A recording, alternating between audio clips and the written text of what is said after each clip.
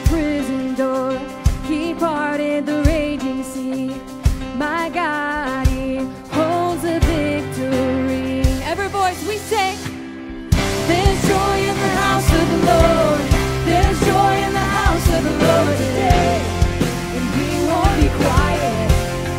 We shout out your praise. There's joy in the house of the Lord. Our God is surely in this place. And we won't be quiet. We shout out your praise. We shout out your praise. Every voice we sing. We sing to the God who heals. We sing to the God who saves. We sing to the God who always makes a way. 'Cause He hung up on that cross, then He rose up from that grave. My God, still rolling stones away. There's joy in the house of the Lord. There's joy in the house of the Lord today. And we won't be quiet. We shout out your praise. There's joy in the house of the Lord. Our God is surely in this place. And we won't be quiet. We shout out your praise. We were the beggars, now we're royalty. We were the prisoners, now we're running free. We are forgiven, accepted, redeemed by His grace. Let the house of the Lord sing praise. We sing it out again. We were the beggars, now we're royalty. We were the prisoners, now we're running free. We are forgiven, accepted, redeemed by His grace. Let the house of the Lord sing praise. There's joy in the house of the Lord. There's joy in the house of the Lord today. And we won't be quiet. We shout out your praise. There's joy in the house of the Lord. Our God is surely in this place. And we won't be quiet. We shout out your praise. There's joy in the house of the Lord. There's joy in the house of the Lord today. We won't be quiet. We shout out your praise. There's joy in the house of the Lord. Our God is surely in this place. And we won't be quiet. We shout out your praise. We shout out your praise.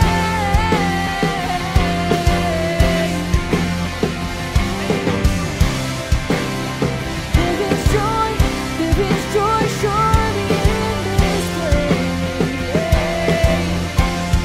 We shout out your praise.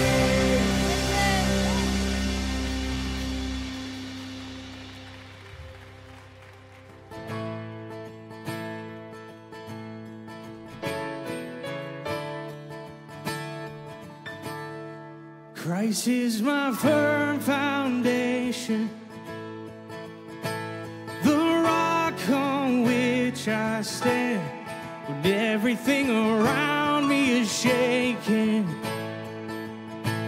I've never been more glad that I put my faith in Jesus, 'cause He's never let me down.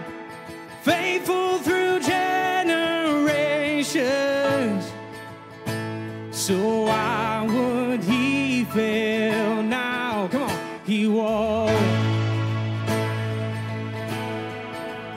He won't.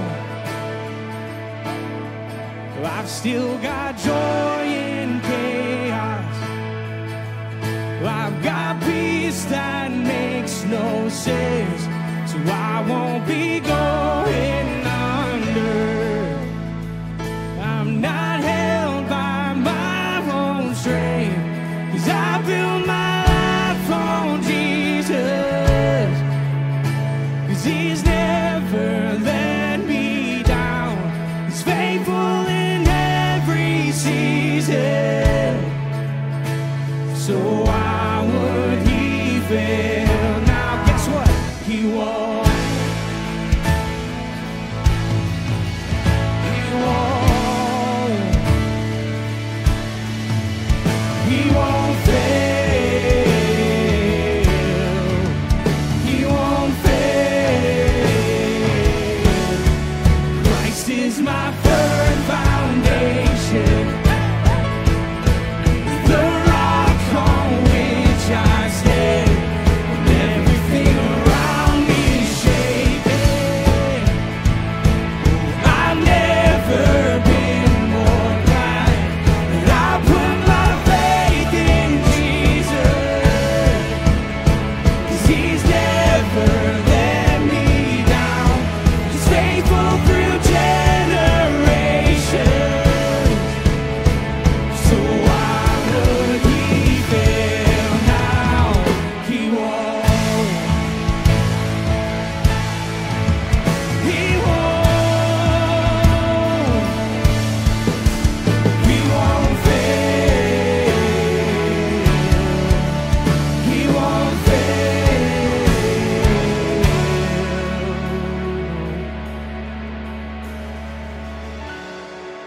Friends, through every season, through every situation, he is dependable. Whatever it is, sing it with me. Rain came, wind blew, my house was built on you. I'm safe with you, I'm gonna make it through. Rain came, wind blew, my house was built on you. I'm safe with you, I'm gonna make it through. Oh, I'm gonna make it through, 'cause I'm standing strong on you. Christ is my firm foundation, the rock on which I stand. When everything around me is shaking, I've never been more glad that I put my faith in Jesus. 'Cause he's never let me down. He's faithful through generations. So why would he fail now? He won't. He won't. Yeah. He won't fail. He won't fail.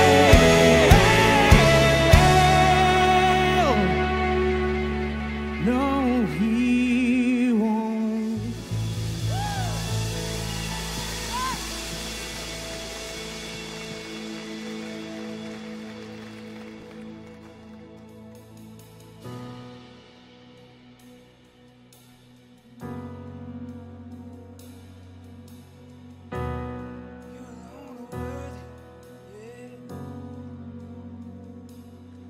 Oh, the perfect Son of God, in all his innocence, you're walking in the dirt with you and me. He knows what living is, he's acquainted with our grief. A man of sorrow, son of suffering. Come on. Oh, blood and tears, how can it be? There's a God who weeps, there's a God who bleeds. Oh, praise the one who would reach for me. Hallelujah to the Son of suffering.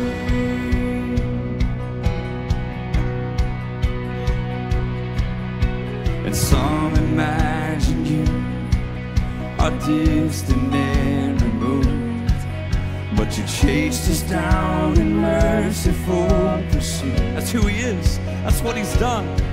To the sinner you were grace, and the broken you embrace. And in the end the proof is in your words. Yes it is. Hey. Yes, in the end the proof is in your words. Oh, blood and tears, how can you be that there's a God who weeps, there's a God who bleeds? Oh, praise the one who would reach for me. Yeah. Hallelujah to the Son of suffering.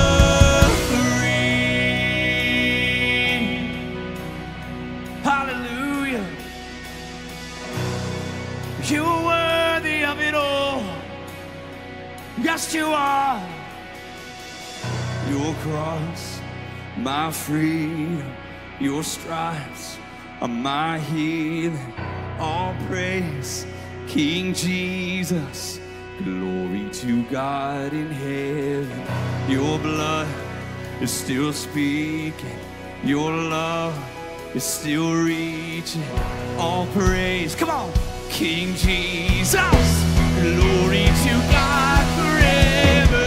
Your cross is my freedom. Your stripes are my healing. All praise, King Jesus. Glory to God in heaven. Your life is still speaking. Your love is still reaching. All praise, King Jesus. Glory to God forever. Yeah. Glory to God. He alone is worthy. He alone is worthy. Yes, he is. Yes, he is. We believe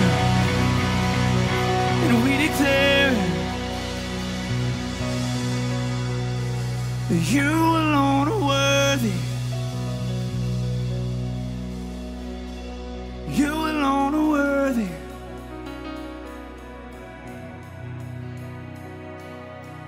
You made a way when there seemed to be no way. You've been good. You've been faithful through the ages. 'Cause you alone are worthy.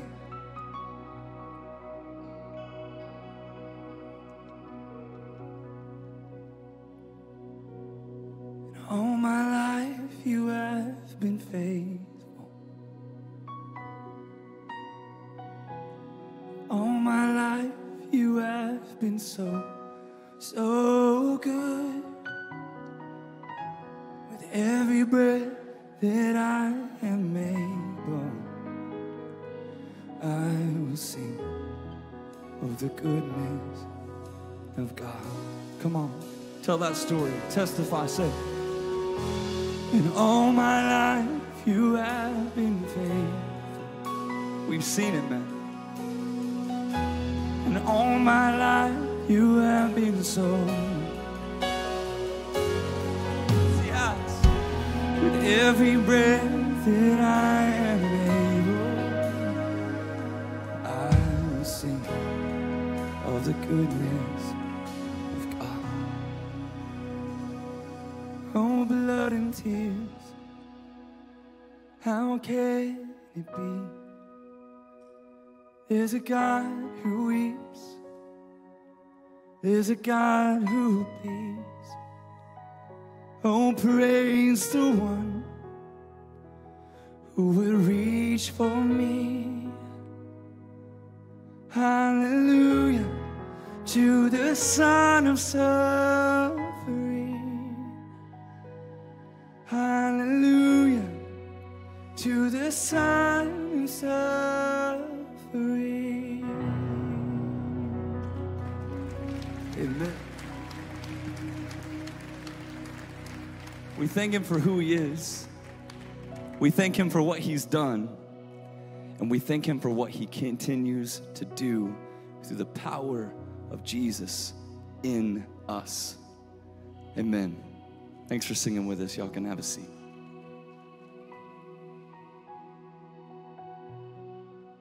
If we look at our lives as a journey, there are paths that are filled with joy and celebration, answered prayers, and the consistency of good, solid routines. Then there are the darker paths filled with loss, grief, loneliness, unanswered prayers, waiting. In my own life, I recently journeyed through a season where I felt like I turned a corner and suddenly the path was unclear and full of shadows. During that time, it was so tempting to give into the darkness and give up, to stop taking steps forward, to stop praying, to stop believing. I prayed for direction, healing, clarity, a miracle. And when I felt like all I received in return was silence, Jesus reached out and began lighting up my steps one by one. John 1:5 says, "The light shines in the darkness, and the darkness has not overcome it." Another name for Jesus is the light of the world. No matter how consuming the darkness around us feels, it's his light that shines through, and it is our choice to turn our face away from the dark to the light and to keep going. As we enter a time of communion, will you take another step closer to the light today?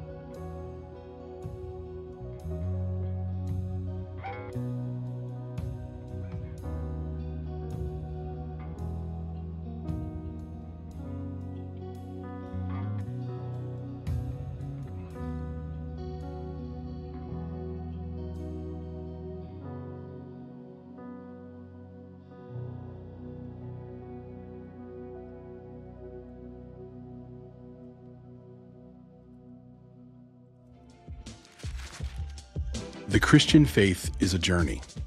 We're all moving and learning at a different pace, sometimes with detours along the way.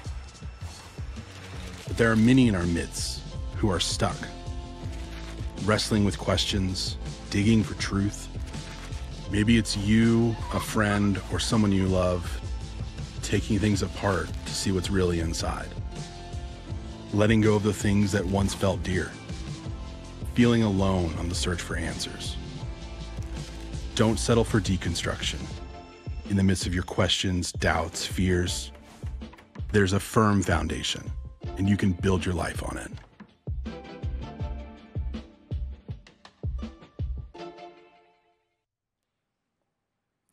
Okay, before we get into the message, I want you to help me settle this long-standing debate. You can join in if you like. Who makes the better truck, Ford or Chevy? Yeah, some of you are going, yeah, I don't care. I don't care. I guarantee you the people who answered out loud on your campus own a Ford or Chevy. Those who don't have a truck, they don't care. All trucks are the same. Okay, this one. My wife appreciates this. Which is the better store, Walmart or Target? That felt a little universal to me. I don't care. Like, they're the same to me. I would actually have to enter one of those stores to care about which one was better. But for my wife, the red dot is her happy place. Here's one I do care about. Dunkin' versus Starbucks. There is a right answer. Starbucks burns their beans. I'm sorry that made some of you angry. Look, this is church. You have the right to be wrong. We still love you. You may still go to heaven. What I've noticed is that when people have an opinion about something, it's because they're an insider, not an outsider. But when people say, hey, they're all the same, all coffee's the same, they don't like coffee. All stores are the same. They don't like to shop. All trucks are the same. They're probably driving a Nissan or something. If you, I guess that was too personal for someone.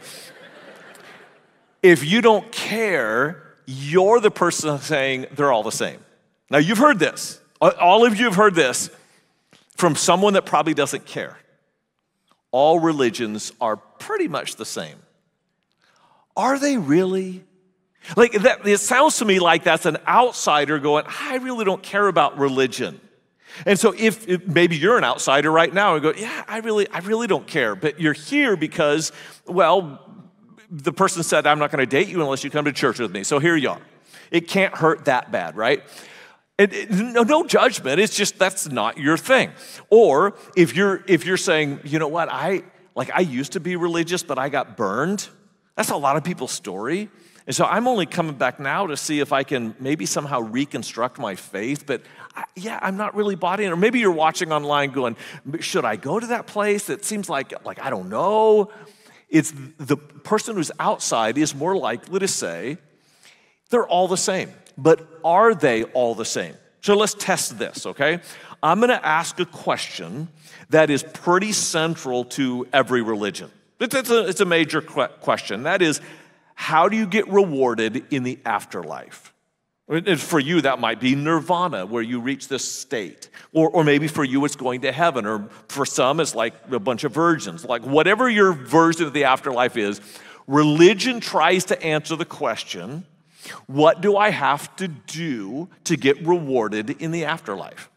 So let's just ask the 4 major religions of the world, what do you have to do to achieve reward in the afterlife? If Islam would give a very clear answer. They have 5 pillars.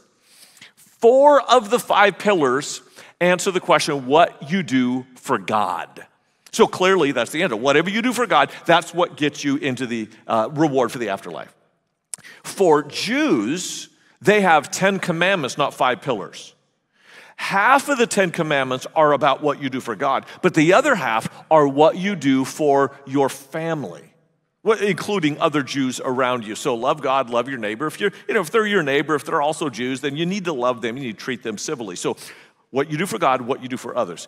For Hindus, this is really different because Hindus believe that there's not just one afterlife, but you come life after life after life after. It's called reincarnation.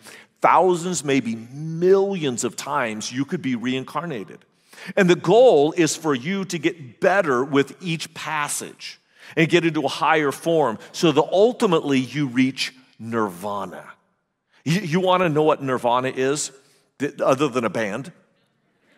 Nirvana, according to the Hindus, is nothingness. So you reach a state of nothingness at the end of the game. So for Hindus, bottom line is, it's what you do for yourself.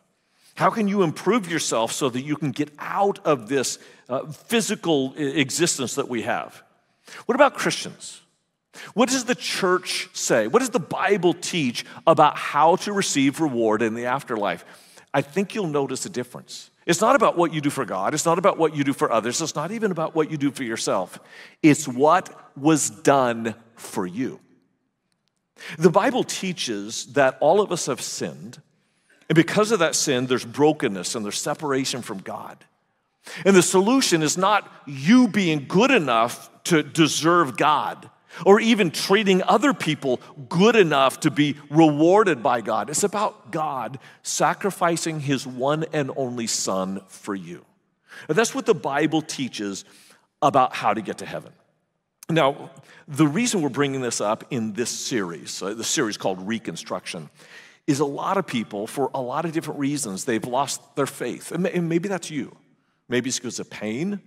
Maybe it's because of a loss. Maybe someone offended you or hurt you, or maybe you just stopped believing. But you're thinking, and maybe that's why you're here, you're thinking, I really, like, I was better off when I had faith. And I want to reconstruct some kind of faith to recapture the quality of life I had, or the hope I had, or the peace I had. And one of the questions that causes many people to deconstruct their faith is this idea that Jesus is the only way. It sounds bigoted. I know. It sounds narrow. I know. But what you should know about me is this is not a sermon for me. This is my biography. And when Ashley asked me to preach it, I kind of cringed a little bit, because whenever you come out and say Jesus is the only way, people go, oh yeah, really, you're one of them. Like narrow-minded and bigoted and judgmental. That's not my heart. Here's the reality of my own biography. I'm one of the only Christians in my family. And so I came to a decision point. Am I going to follow Jesus, or am I going to follow my family? There was a cost to the decision that I made. I still pay the price for this decision at Thanksgiving or Christmas. I'm the one that's gossiped about when I'm not in the room. Now, some of you live that way more than I do, so I'm not asking you to feel sorry for me. It's just my reality.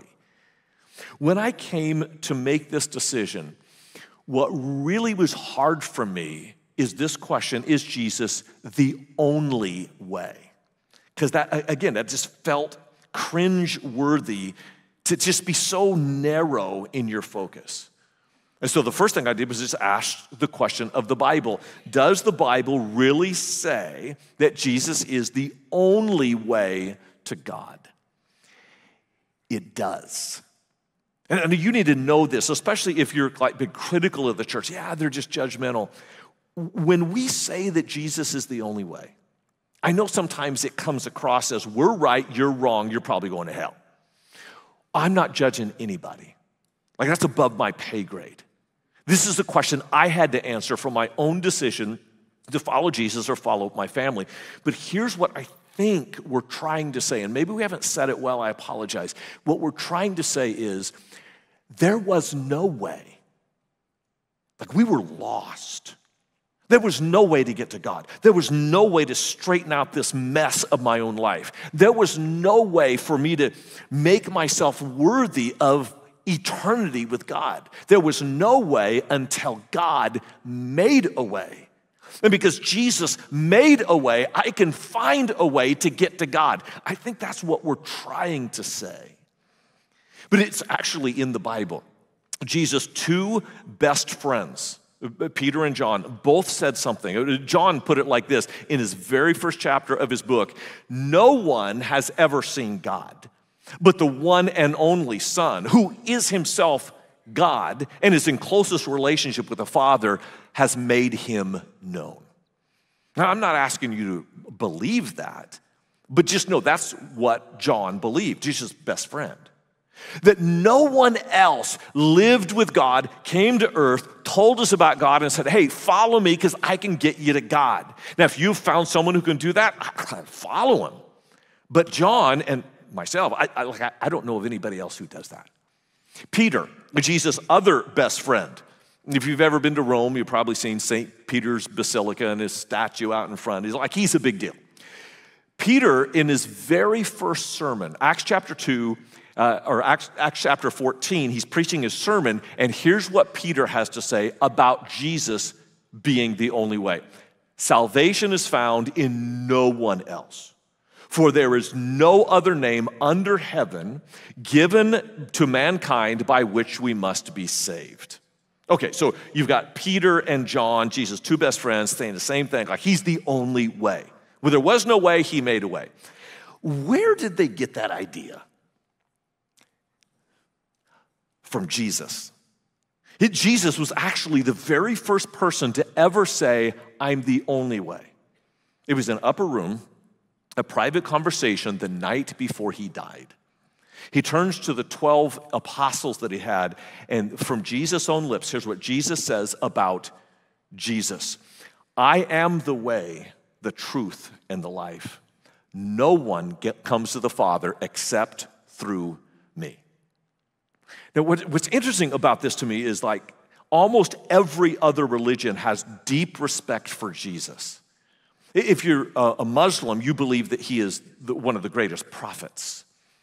If you're a Jew, not all Jews have anything good to say about Jesus, but some do, and what they'll say typically is he was a very wise rabbi. For Hindus, when they learn about Jesus, they love him.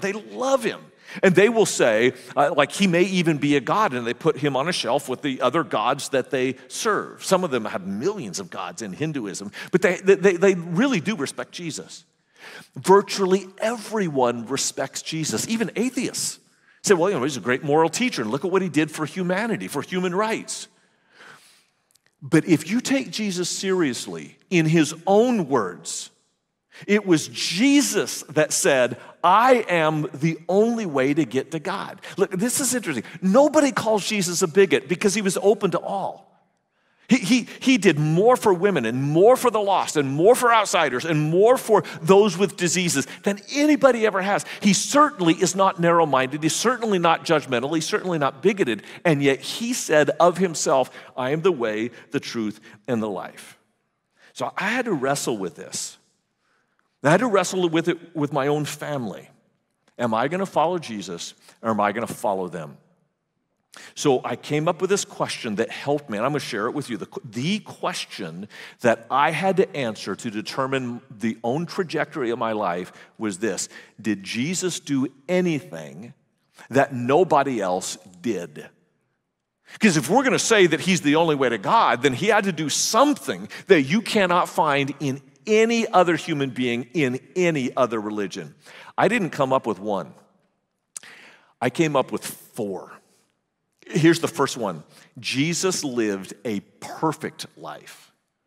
Now, I could just hear some of you, maybe you're skeptical, or maybe you came with a friend and you don't know anything about this religious stuff, but you came and your ears are open, but you're going, really?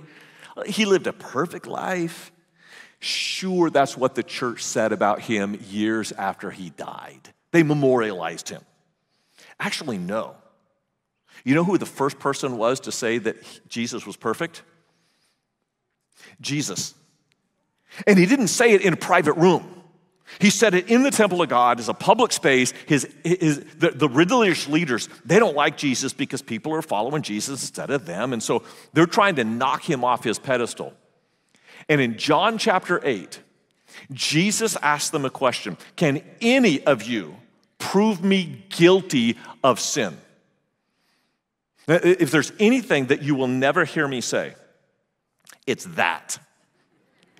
Because, I know what would happen. Someone would raise their hand and go, yeah, I saw you driving out I-17, and it was like, that was not Christian. Or someone would say, well, I was in Fry's the other day, and I overheard your conversation, and And this would be worst of all. This would be so embarrassing. If none of you said anything, my wife would come on stage. There is no way that I would ever say that. Can you imagine an athlete in a press conference saying, look, I'm a perfect player. Can you show me anything I've done wrong in this game or the entire season? Can you identify one mistake I made? Like every hand would shoot up, right? You know who you will never hear ask this question? Politicians. I mean, seriously, that would be the end of their career. And yet Jesus claimed it in public with his enemies, and you know what they said?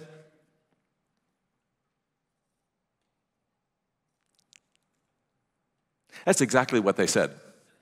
Nothing. The silence was deafening because even his enemies could not find one point of moral failure in his life. It was not just how Jesus lived, it's how Jesus died. Jesus sacrificed his life for us. And because Jesus laid down his life for us, he made a way when there was no way. I think you probably know this verse. It's the most famous in all of the Bible. It's John chapter 3 and verse 16. For God so loved the world that he gave his one and only Son, that whoever believes in him shall not be put to death, shall not perish but have everlasting life. For God did not send his Son into the world to condemn the world, but to save the world through him. Verse 18, whoever believes in him is not condemned, but whoever does not believe stands condemned already because they've not believed in the name of God's one and only Son. Jesus is not narrow-minded. He's not against you. He's for you, and he gave his life for you. And here's what blows my mind about this. He didn't give his life for you when you deserved it. He didn't even give his life for you when you decided to follow him. He gave his life for you when you were an enemy of his. The Apostle Paul put it this way in Romans 5:8. But God demonstrates his own love for us in this, that while we were still sinners, Christ died for us. This is such an important point. I wanted to illustrate it. So sometimes when I need life stories, I'll reach out to our pastors on different campuses and say, hey, can any of you find this kind of story? So I said, I want a story of someone who was an enemy of God, but God loved them anyway. I've done this frequently, but I have never gotten as much response as this question.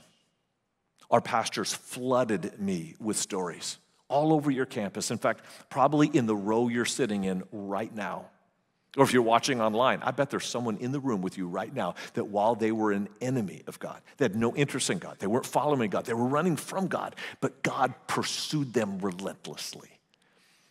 There are dozens of stories in my inbox. There are thousands of stories in our church. There are millions of stories around the world of God pursuing people even when they didn't pursue him. And one of the stories that caught my attention was from our Midtown campus, a man by the name of Sean. He met his wife in 2012 in rehab. Both of them had addiction problems. When they got out of rehab, they got married, they had a little girl. It was a beautiful family. And for 5 years, he was sober. He was clean. But he decided to take matters into his own hands. Instead of relying on God, he relied on himself, and he quickly fell back into his addiction patterns. And it began to deteriorate the relationship, so much so that in 2019, they got divorced. And he was just running down his own road. The breakup of their marriage also caused her to walk away from God. And she wanted nothing to do with God. She lost her faith. But she only lost her faith in God. She didn't lose her faith in Sean. And so she kept pursuing him, but he's an addict. They kept going down the wrong path. And in 2020, because of drugs, he's driving his car, and he had an accident that should have ended in fatalities. When he was running away from God, God was running towards him. And God, in his mercy, spared his life. It kind of was a wake-up call for Sean. And so a couple months later, he goes into rehab. His wife is still pursuing him, even though he's an addict, and even though he nearly killed someone and nearly went to prison. She kept pursuing him. And it was then that Sean rekindled his faith in God and actually started pursuing God. It was this last year they got remarried, and as they rebuilt their own marriage, it also rekindled her faith, and they both now attend and serve on our Midtown campus. And I could go on for days with stories like that all over our church. The question for me is it's not academic. The question is, who is the one that can put Humpty Dumpty back together again? Do you know of anyone who would pursue you while you're an enemy and rebuild your life like that? If you do, follow them. I know of no one who's made a way when there was no way. And it's not just that Jesus died for you, he actually rose from the dead. The Bible teaches that Jesus conquered death by raising from the dead. This is again from the Apostle Peter, chapter 2 of the book of Acts. Peter's preaching his very first sermon. Verse 32 says, God raised this Jesus to life, as Peter preaching. And we are all witnesses of it, exalted to the right hand of God. He has received from the Father the promised Holy Spirit, has poured out what you now see and hear. And 3,000 people that day got baptized because of that testimony that Jesus raised from the dead. And some of you are going, what, really? You believe that a dude rose from the grave? Like, really? Yeah, those people did. And they lived in the same city where Jesus was crucified. They walked the same streets where Jesus was buried. And this is only 50 days after the event. If it wasn't real, why did they believe? There are 3 reasons that I am convinced, well, multiple reasons, but I'm going to give you 3 things that helped me really overcome this hurdle of believing in the bodily resurrection of Jesus. And they all have to do with the church. You see, the early church, they were all Jewish. And so you've got a group of people that when Jesus died, they're done. Like they didn't burst out in celebration. They're done. Jesus died, they're done. They're scattering to the 4 winds. They're hunkering down behind locked doors. They were weeping. It was dark. But something happened after the 3rd day that caused them to regather together. And they built this unlikely, they built a church around this belief that Jesus was resurrected. Because in that early church, again, all Jewish, do you know what day they worshiped? You know what day Jews worship, right? It's Saturday, the Sabbath. How do you get a group of Jews after 1,500 years to change their tradition? You've seen Fiddler on the Roof, right? You know that's not happening without an earth-shattering event. And when they gathered on Sundays, one of the things they always did was to take communion. Think about this. You got a group of kosher Jews who are taking a piece of bread representing Jesus' body and a cup of juice representing his blood, eating his body and drinking his blood.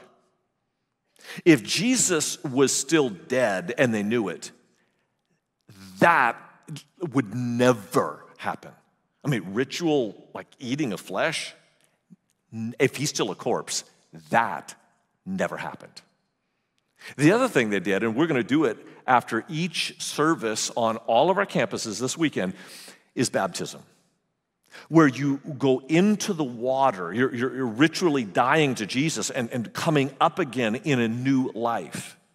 And I remember my first month here on staff was back in 2012. It was the middle of summer. A father came up to me and he said, my 9-year-old son wants to be baptized, but I don't know how to explain baptism to him. Could you explain it to him? So I said, absolutely. And we were on the Peoria campus. And if you've been to the Peoria campus of the baptistry, you'll notice that at the top of the hill, there's a cross. And then right below it, we've reconstructed a tomb from the first century. It's an empty tomb. And so I had this little boy kneel down on the grass in front of the baptistry. And I said, do you read? And he was very proud of himself. I read very well. I said, okay, I want you to read this one verse out of Romans 6. And here's what it says.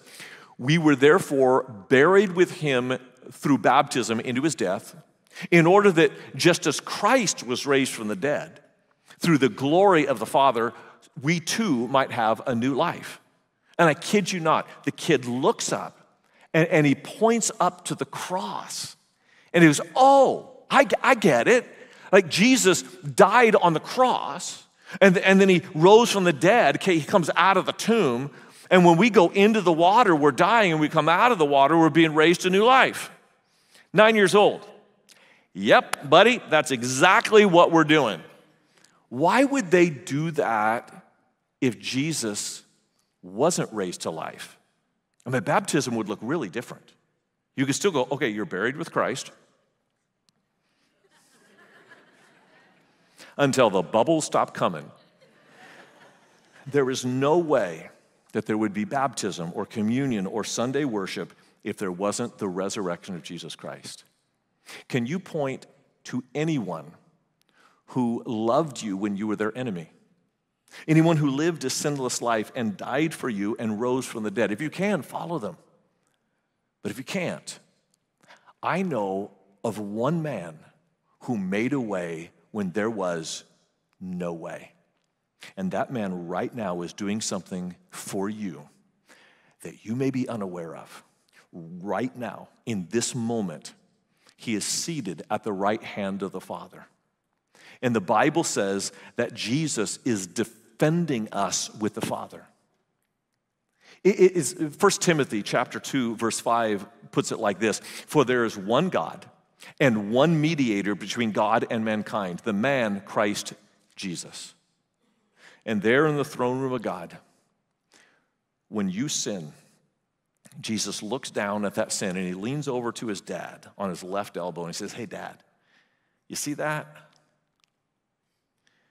You see that? Let's call it even.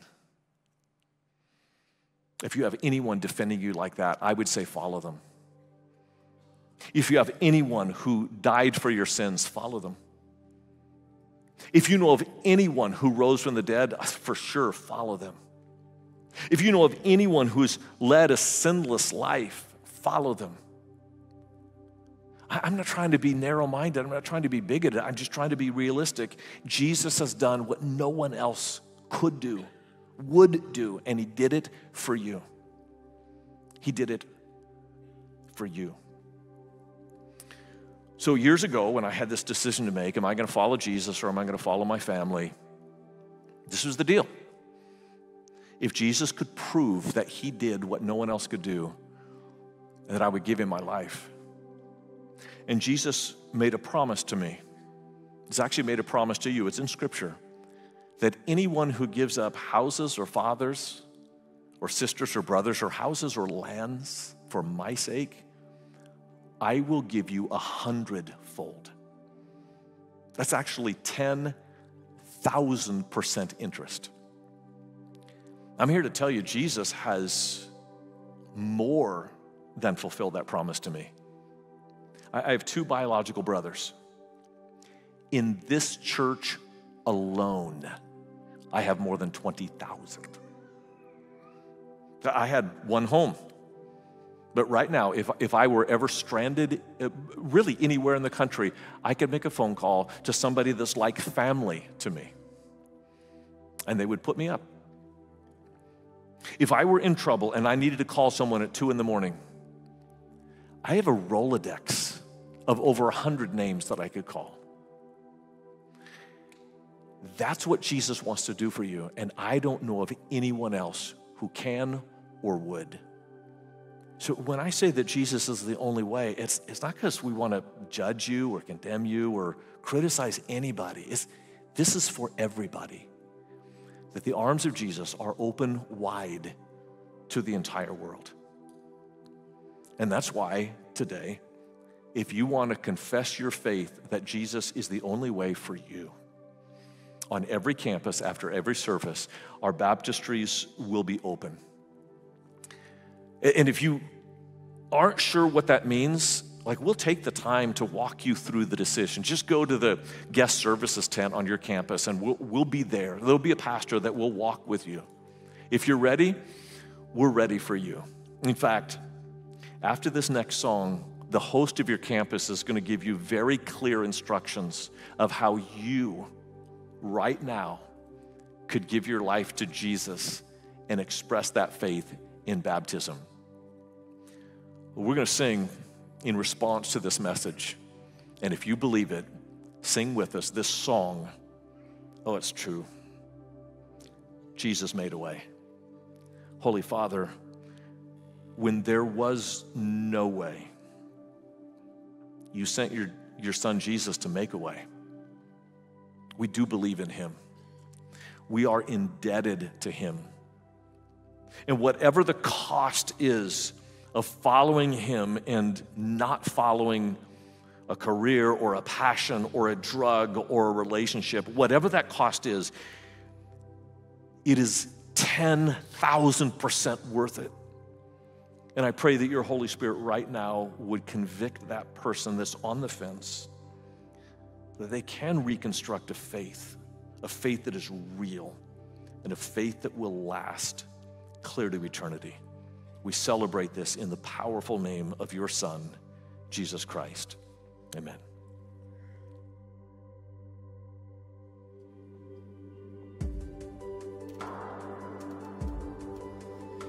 That day, the sun when he prayed in the garden, accepting the will of the Father, he chose a cross that day.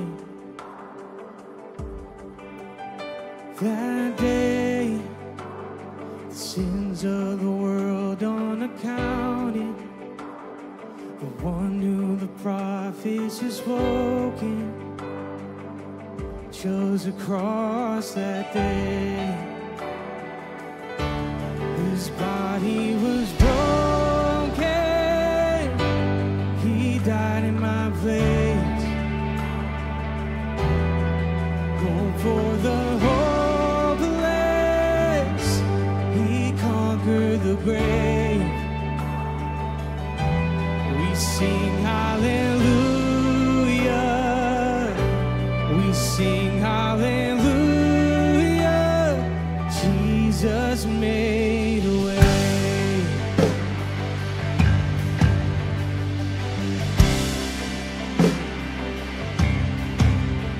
That day, he cried out to the heavens, the earth shook with pain for the Savior, and he bore the cross that day. That day, the blood of the Son freely given, love forever was changed on the cross that day. His body was broken, he died in my place. Oh, for the hopeless, he conquered the grave. We sing hallelujah, we sing hallelujah, Jesus made a way. Oh, we sing hallelujah, hallelujah. It is finished, love is won. Hallelujah. Jesus Christ has overcome. Hallelujah. It is finished, love